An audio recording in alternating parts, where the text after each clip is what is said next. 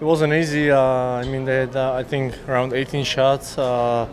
We had I think twice more, and for a goalie, yeah, it's tough. It was up and down game. We battled. We played hard. It was I think easier because they didn't have a power play. We had 4. We didn't score. The goalie played really well, and I felt pretty good. And the whole team was battling all game, and but we didn't get the result we wanted. So we have another shot in Zurich. Yeah, you're still relatively new to this team. Do you think you're used to all the players and the system and everything?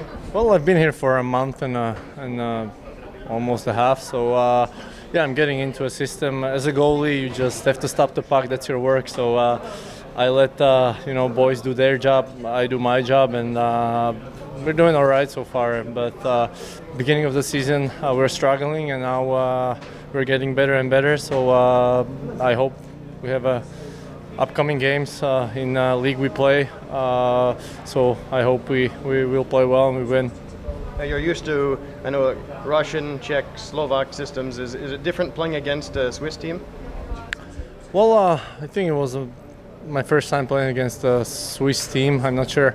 Well, they have a lot of good skilled players, really fast players. A bunch of the guys played in NHL, so they've been around. They're good players. We just can't give them time, space on the ice, and just play hard, physical game all the time, and as we did today. But 1-goal game, like 1-0. It looked like soccer game, but it was. There were a lot of good scoring chances. Their goalie played really well, and got help from the D, same as me.